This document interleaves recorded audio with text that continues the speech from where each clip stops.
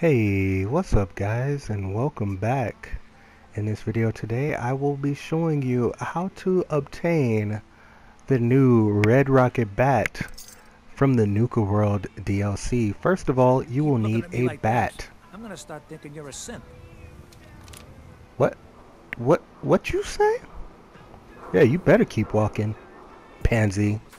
Next, you will need to head to the Red Rocket truck stop where you originally met Dogmeat.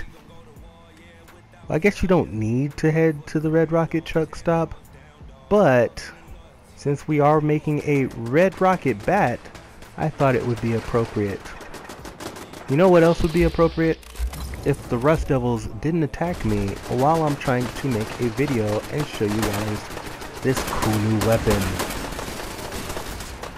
Get wrecked, son. Yeah, that's right. You attack my settlement, and you get wrecked.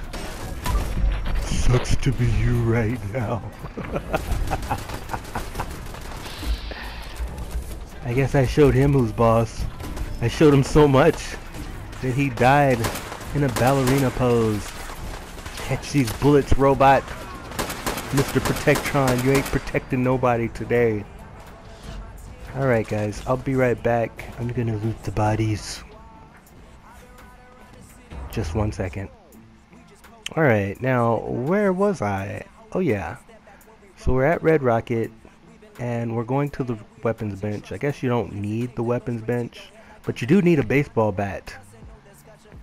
And then you will select the rocket upgrade. You will need 1 circuitry, 4 adhesive, 5 steel, and 2 nuclear material.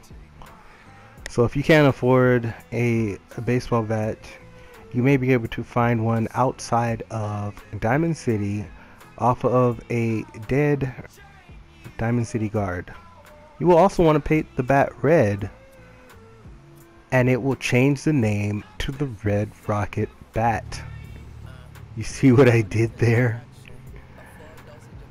Looks pretty sick to me. Looks pretty legit if I do say so myself.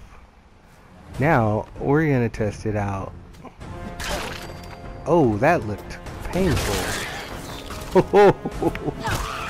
It's super effective. Oh!